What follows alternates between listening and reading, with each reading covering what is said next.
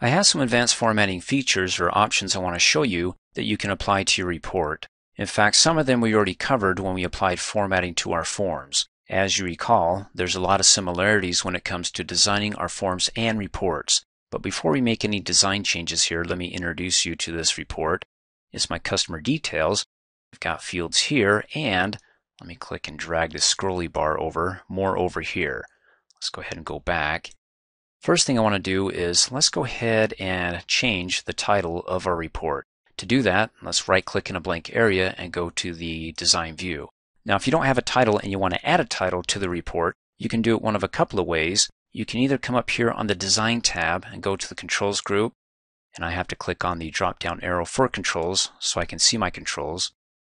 And here you want to select Alcoholics Anonymous. Well, I don't mean to label the label, but that's what AA reminds me of. In any case, go ahead and click on it, and then hover over in the report header section, and either click and drag your box, the label box, or just go ahead and click. But if you just click, you get a teeny tiny little label box, and you won't see anything until you start typing something, and there you go. Now, if you want to apply formatting to it, you can't do it while you're in edit mode, or while the cursor's flashing in the label. So if you come up here, click on the Format tab, you see you can't apply anything, bagel, 0. So what you want to do is you want to hit the Enter key to get out of the edit mode with the label still selected, and then you can go ahead and make it bold, italics, well, whatever you want in the font group there. But I'm not going to do it that way. With it selected, I'm going to hit the Delete key on the keyboard, because the other way that I did it, and that you can do it too, is come up here, click on the Design tab, go to the Header Footer group, and just click on Title. It adds the label down below for you. And you can go ahead, once it adds it, well, if you don't like the default text within it, make changes to it. And the difference between the two, well, once you add it by using the title way, you can always go back to it in an instant by clicking on it. So if you're out here gallivanting in the report, making changes, and you're like, ooh, I need to go back to the title, well, you can come up here and click on it once, but if you need to make changes to it, you have to, after you select it, click on it again, and then you're in edit mode. But, like I said, if you're out and about here, and you come up here and you click on Title, it takes you not only right to it, but in edit mode. Ooh, makes it all worthwhile, doesn't it?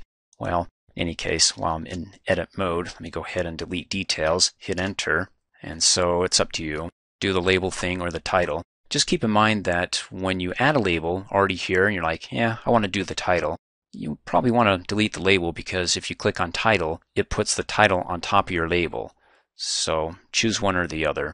In any case, let's go ahead and resize this, and I can do that by hovering over the right middle resizing handle until I can see arrows pointing in opposite directions. Then I can click and drag in, or go out, or double click really fast to do a best fit. That works. And then next, how about selecting a text box or label? And when you select one, if you notice dash line that goes around all the others, including the one that you selected, do you remember what that means? As you recall in an earlier training video, it means that, well, in this case, the selected label is part of a table. And so to find out any other labels or text boxes that are part of the table, especially if you really can't focus on that thin dotted line, just hover in the upper left-hand corner. I don't know if you can see it, the little tag there. Well, you could probably see the four-way arrow. Click on it, and it selects everything within the table, the labels and the corresponding text boxes, or those things that are part of the table. Now, if you want to be able to move, like, let me click and just select let me click off and select the customer name text box independently around within the detail area or section. I can't do that as long as it's part of the Borg or the table. So I have to break up the table or remove it, and you can do that by, well, when you click on the tag to select everything, in the design view, come up here, click on the Arrange tab, and go to the table group and remove the layout. But I'm not going to do that, but we learned about that in an earlier training video. And it's only available here, not in the layout view, because if you go to the layout view, you just get these three options. Well, let me show you. Hit two birds with one stone, because if you can't see the little tag in the upper left-hand corner, the layout view, you'll be able to see it. So let's right-click on the tab, go to the layout view, and well, there's the tag. And you only see that when you select any one of these cells here, because if you click off of it, you don't get the tag. So go ahead and select a cell, and then you see it, click on it, and it selects all the cells within the table. So like I said, when you come up here, click on the Arrange tab, but in the Layout view, Over in the table group, you don't get the remove layout option. You just get, well, you can change the layout from stack to tabular, but we won't do that. How about grid lines? So remember, when it comes to working with your table, these items that are within the table group, you want to select the table, because if you just select one of these cells within the customer name field, it'll only apply to that field.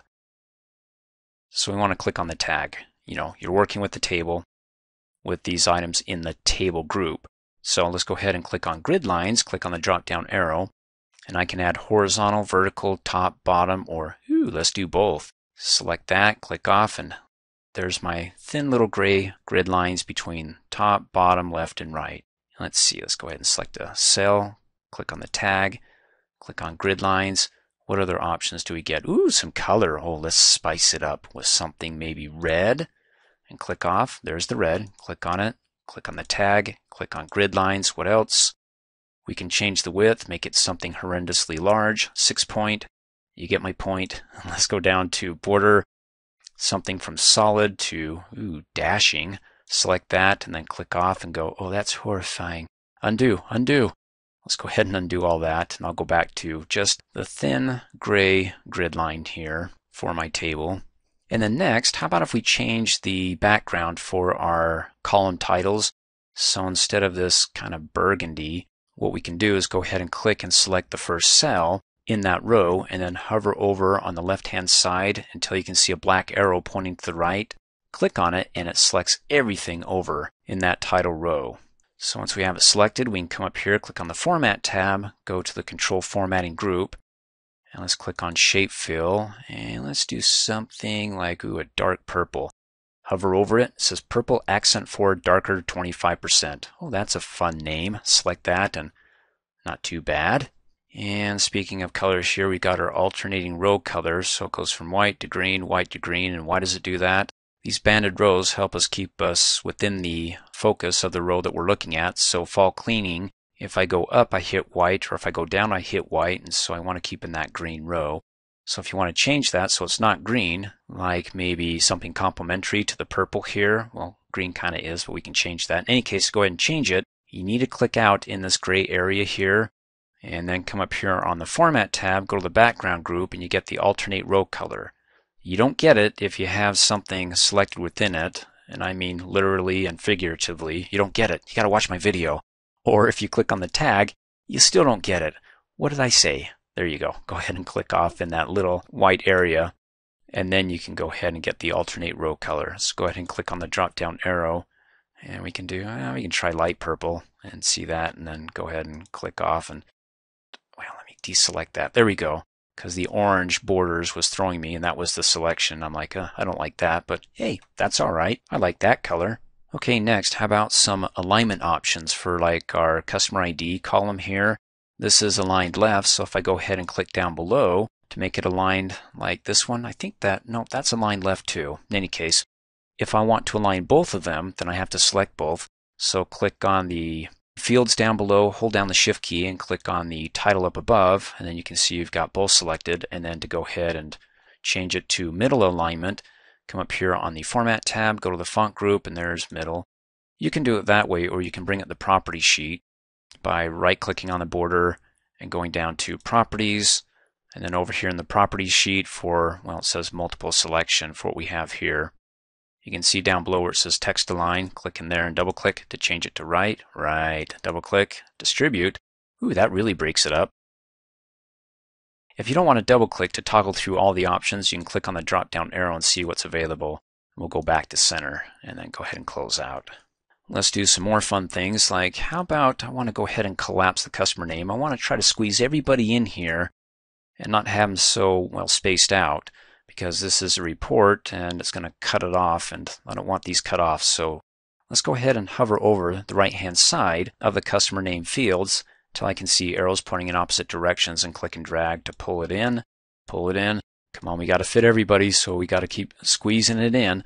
But the problem that I run into is that it cuts off the name. And I'm like, Ghost Hunters, who is that? Instead of having this stretched out, well, what we can do is we can go ahead and have these fields do a text wrap. And so we'll do the Can Grow feature that says you can grow not horizontally but vertically. So when it comes over and it wants to cut it off, it'll take that and wrap it underneath so we can see what Ghost Hunters A is. To do that, let's go ahead and bring up the property sheet for this, and let's right click on a border, or just right click anywhere, and there we go, there's the properties. And let's scroll all the way down to the bottom, and I'm on the All tab, and there you go, can grow. No, double click, yes. And then you see it automatically takes that and wraps around, so Ghost Hunters, oh, America, that's nice. Let's go ahead and close out. Okay, next let's do some conditional formatting. So if you have a column that has a bunch of numbers and you want to focus just on a few or apply some formatting or highlights to a range of values, like let's say I want to format values between, or the customer ID, whose numbers are between, let's see, 31365 and 32411. So with my numbers data type field here, to go ahead and highlight those, well, between those ranges of numbers, with it selected, just any cell here in that column, come up here on the Format tab, go to the Control Formatting group, and click on Conditional Formatting, and it says Show Formatting Rules for the Customer ID. Well, that's where we're at. If we were somewhere else, we can go ahead and change it and show it for the other column, but we're right here. Let's go ahead and create a new rule for the Customer ID. Click on New Rule, and we want to check values in the current record or use an expression. So down below, it says format only cells where the field value is between two numbers. And what are those numbers? So if I type in 31365 at the low end, and the high end is 32411, so it's like anything greater than or equal to 31365, and then anything less than or equal to 32411, so between. And then what format do you want to apply to it? We'll make it bold, italics, we'll just use everything that we can in the book. And we'll use a fill color. We'll make it the purple. Let's see, the font color. Maybe we'll go ahead and make it white. There's the preview. Does it work for you? Okay, I'll go ahead and click Okie dokie. And then click, well, you can apply it, but clicking OK is like applying it. But in any case, there's the rules. So if you're like, I want to make changes to it, go ahead and edit it. Let me click Cancel, and then click Okie dokie, and it applies to it. Now, where's the fill color? Shouldn't there be fill color? Well, you won't see it here in the layout view. The only place you'll see the backfill color of the purple is in the report view. You won't even see it in print preview, which means if you don't see it in there, it's not going to come out of your printer. But we get all the other formats, which, well, it doesn't work for me here because white against white, oh, that's terrible. Let's go ahead and right click so I can show you the only view that it actually works in, the report view. There you go, when you actually click inside the cell where it pops. So you may not want to use that back color here, or fill color for those cells, because that ain't doing it for me. And like I said, right click, go to print preview. What you see there is what's coming out of your printer. So undo, edit. Let's right click and go back to our report view. And let's right click and go back to our layout view. And then to make changes to it, well, come up here, click on the Format tab, Conditional Formatting, and let's edit the rules. And then, of course, the fill color isn't the issue, really. It's that I selected the font color that's white, and yuck. We can go back to automatic, make it black, click Okie dokie, and oh, that's better. So I don't have to worry about that bleaching in the white background. And then, of course, to go ahead and remove it, conditional formatting, and delete the rule, click Okie dokie, and we're back to where we started. Now, how about counting up how many records we have in our report? Let's begin. 1, 2, 3, 4. No, I'm kidding. What we can do is we can use the count function to be able to count this up and have the result down at the bottom of the report. To do that, let's come up here, click on the Design tab, go to the Grouping and Totals group, click on Totals, and we want to count. We want to count our records. Go ahead and select that, and then scroll down to the bottom, and it adds it right there. So when I right-click, and go to the print preview, because what you see in there is going to come out of your printer. Down at the bottom, well, you can see that the 4 and 1 is shaved off just a little bit there. So let's go ahead and right click, go to, well, design view or layout view, it doesn't matter here. Let's go down at the bottom, and there we go. Just hover over the bottom and click and drag that. Oh, you see how when I did that, it actually shot across here? Well, that looks like it's part of the Borg, the collective, the table here. When I click on it, see, that's included. Oh, that's not going to work for me. Well, maybe I want to go ahead and have the number here moved over to the right, or just, move it independently of the rest of the cells here within the table or the column here. And to do that, I've got to remove the layout. But before we do that, let's go ahead and add a label here that tells us what this number is about instead of just 14. So to add a label, well, let's go right-click to the design view.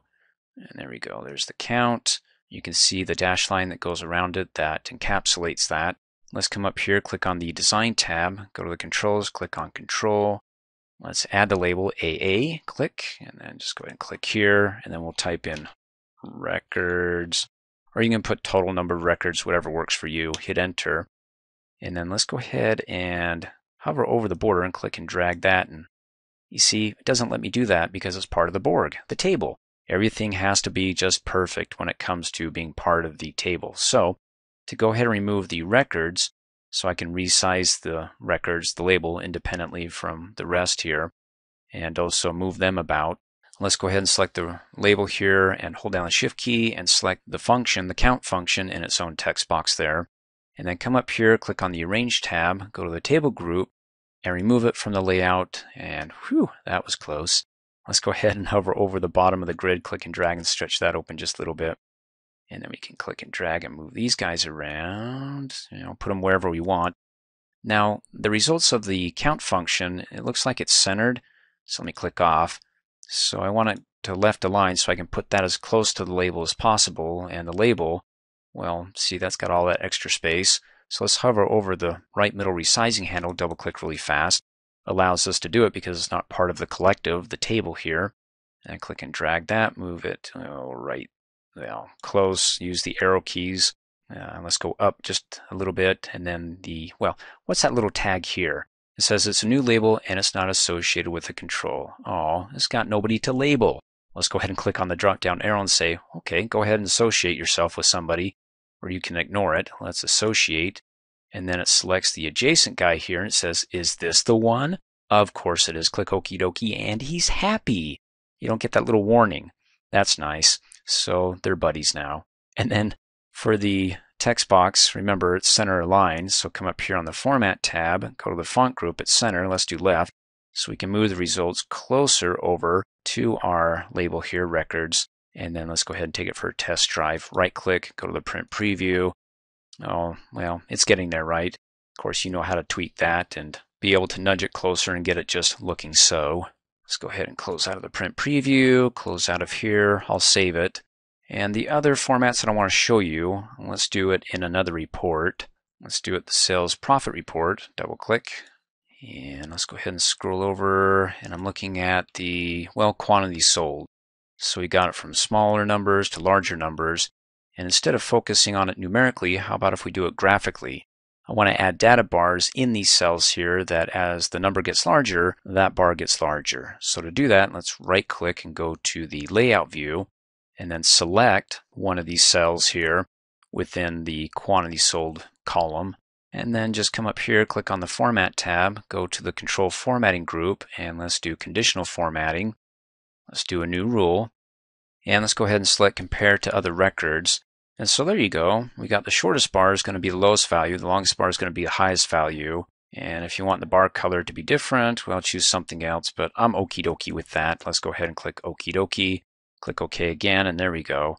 So that's 63. That's bigger than the other. What's the biggest one? 306 is getting up there. Is that the largest one? Oh, no, 500. Oh, he's pushing that bar there. In any case, you can get your data bars or graphical representation of your numbers here through the conditional formatting. And let's go ahead and scroll over here. Leave that alone. Let's scroll up to the top. And I'm looking at the part number and the book title, and there's a lot of duplicates here. So can't we just go ahead and group these duplicates by customer here? So we can have all these customers grouped under one part number, book title, basic medical billing. So to do that, let's go ahead and click for the part number and hold down the Shift key and select also the book title, since they're going to be the same in duplicate because the part number represents the book title. So they'll match up. And then to go ahead and hide the duplicates, let's bring up the property sheet by, just right-clicking and going to Properties. And then I'm on the All tab, and my scroll dealie is almost all the way to the bottom here.